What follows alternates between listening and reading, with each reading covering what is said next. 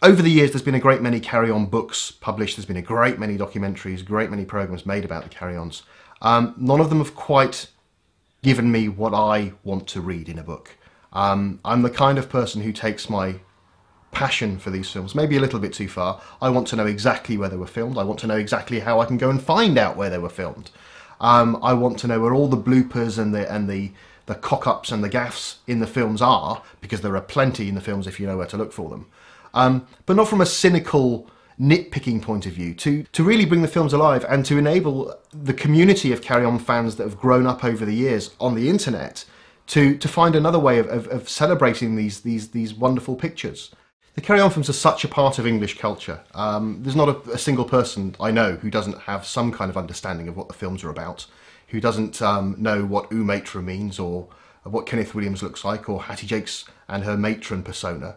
The Carry On films are something that are ingrained into British culture. They're ingrained into everybody who lives in this country. You can't turn the TV on without seeing a Carry On at least once a day. They're everywhere. I really grew up with the Carry On films. They were such a part of my childhood when I was growing up. My parents, obviously, I used to watch the Carry On films with my parents, with my grandparents, and now that I've got children of my own children sit and watch the films quite happily with me. It's something which spans generations. It's something which appeals to everybody at some level.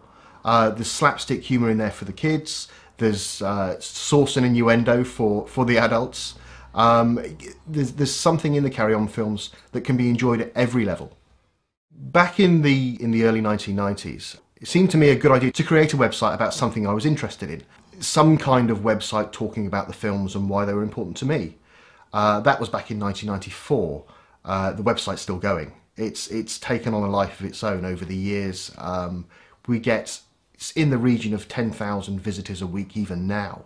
In the late 90s, when there was talk of a new Carry On film being made, we would get 100,000, 200,000 visitors a week.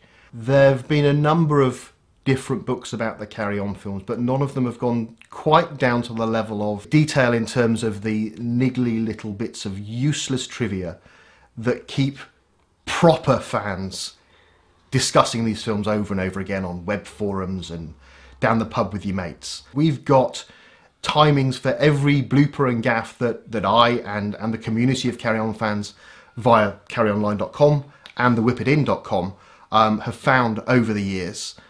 These films have been gone through with a fine-tooth comb by myself and a number of other people to look out for all the bloopers that you might not have spotted, to look out for all the little bits of trivia that connect one film to another, to look out for the locations that are used in every single film. And then we've gone a step further and actually provided links and QR links that you can scan with your phone, which will sat-nav you right to where the location is. Carry On Confidential takes passion for the Carry Ons to a whole new level. It's a proper watcher's guide to the films, designed to be with you while you're watching a Carry On, pointing out bits that you might not have spotted elsewhere, telling you where the films were made, telling you about all the wonderful collectibles that came out along with each of the films, telling you what they were called overseas. It's a complete guide to all of the people who made the films themselves and what happened behind the scenes. It really has something for even the most seasoned Carry On fans, and I hope that anyone who reads it will see that there's something different and new here.